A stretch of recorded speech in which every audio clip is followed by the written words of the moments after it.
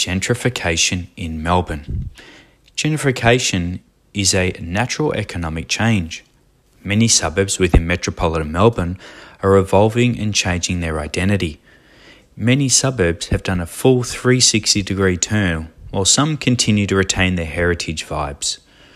Gentrification in Melbourne is occurring for many reasons. It can be due to the increase in population, an influx of more affluent residences and businesses, or from property developers creating new architectural designs such as apartments and townhouse living.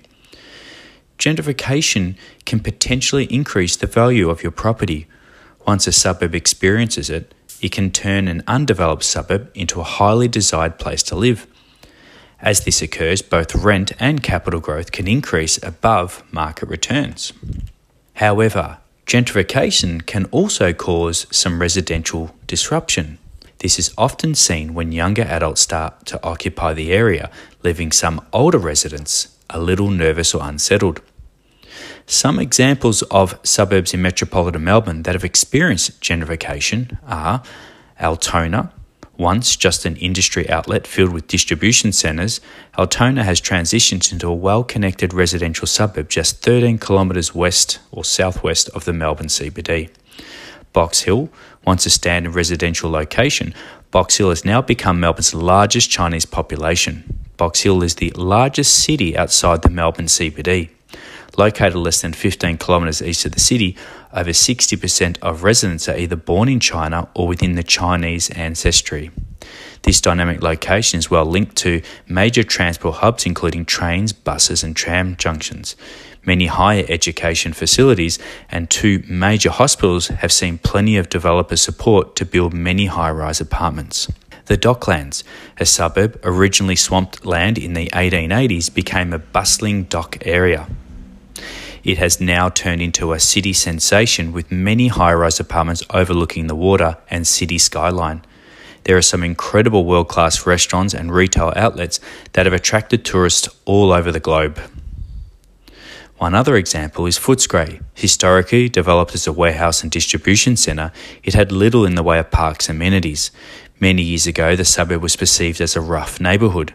In recent times, developers have introduced modern apartments overlooking the Maribyrnong River and architecturally designing townhouses that brought on the urban living Footscray has seen today. Cafes, bars, clubs and restaurants have given Footscray a whole new name.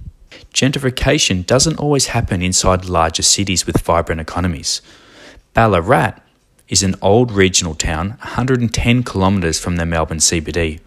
Once a country town that experienced a world-renowned gold rush in the 1800s, Ballarat saw their population increase to approximately 50,000.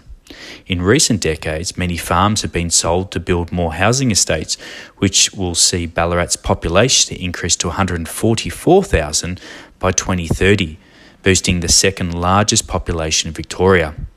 The area has grown significantly over the last 100 years, with many great schools, shops, businesses and tourist attractions.